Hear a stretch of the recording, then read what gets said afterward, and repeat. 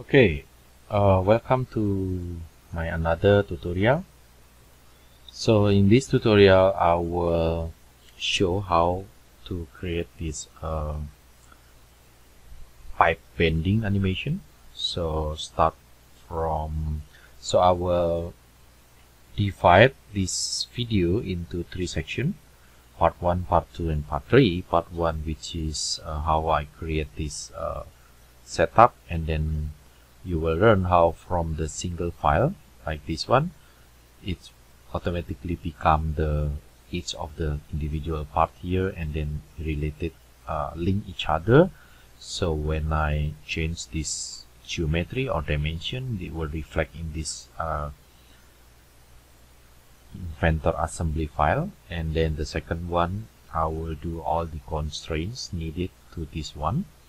And also the third one, it will show you how I create this animation.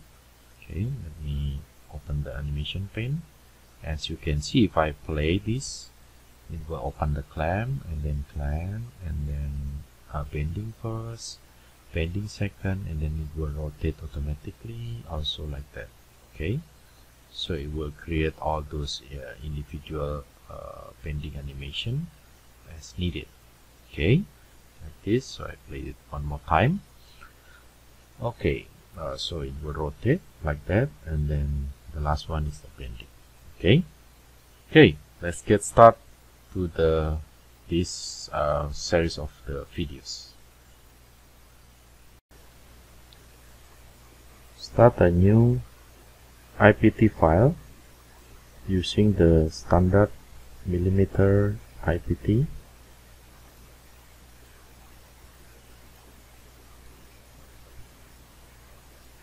Create. Start with the 2D SCAD in XY plane using the line here. Okay, change it into the center line, and then put it the midpoint to the center. Okay. Create a circle 10 millimeter diameter. Make it vertically aligned with the midpoint. Create a dimension. You notice that the dimension automatically create the diameter dimension. Use 60 as a diameter. Create a rectangle. Okay. Trim in the center here. Okay. And then make it the same length here and here, and also make it vertical here. Okay, already vertical. Make it collinear here and here. Okay, and then give the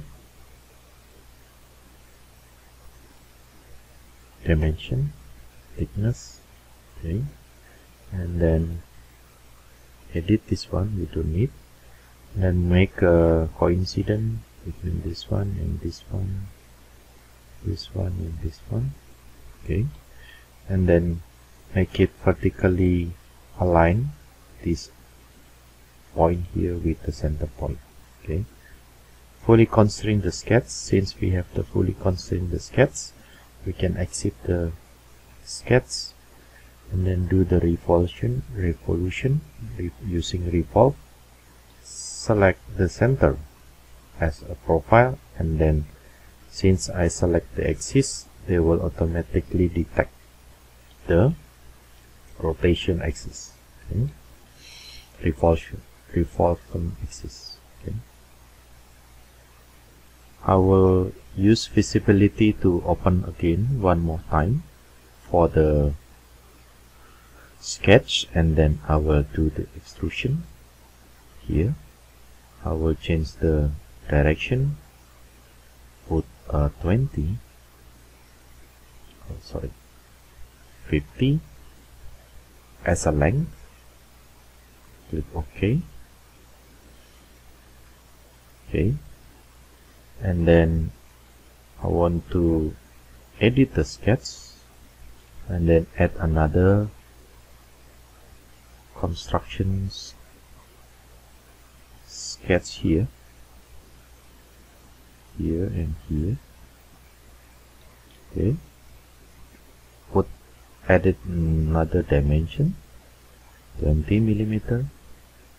Okay, and extrude here using the flip component at the same length. Okay, but I will create a new solid for this one. Okay, so notice here there is a one solid and two solid. Okay, solid 1 I will rename it using name base. Solid 2 I will rename it using plan.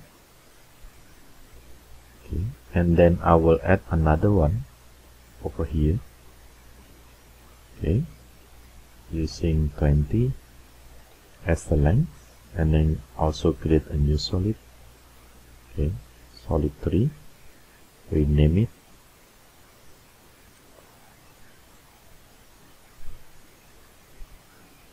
rotate plan.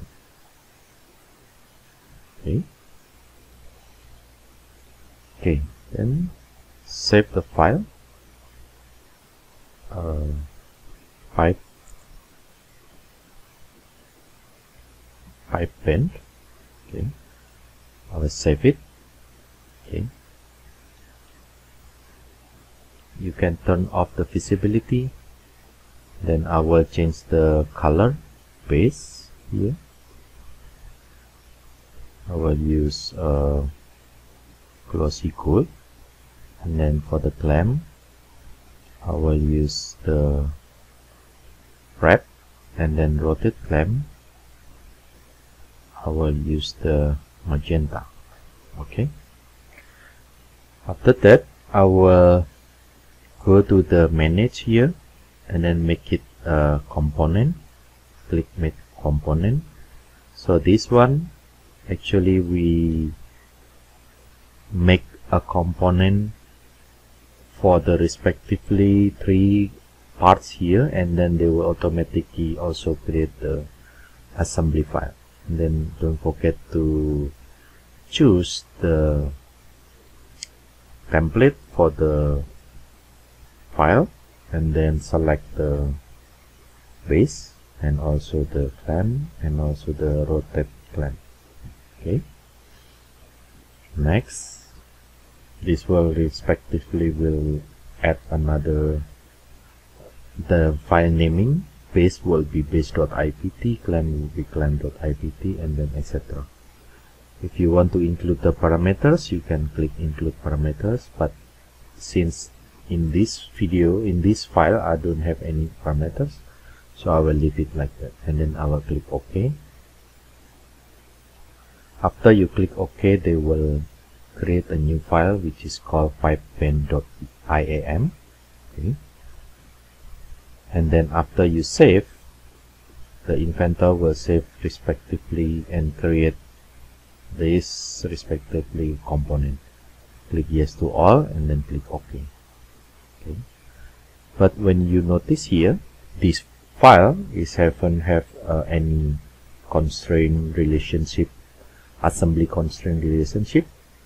For example, if I unground this and then I still can move because there is no relationship between those two. Okay, I will undo. So this file is right now is link each other, which is this pipe bend. So for example, if I want to create another editing here, so let's say I will create a sketch here and there is a dot which indicate the point. Now finish the sketch and I use this dot to create a hole. Okay, like that, 10 millimeters. Okay, you can see here there is no hole.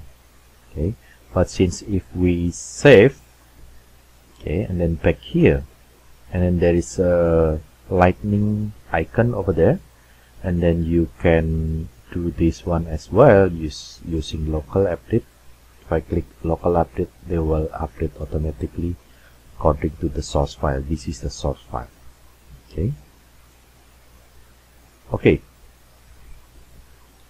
so in the next session I will continue to create this relationship of each other, which is this is a assembly constraint, and also the how to constrain and how to put the parameters.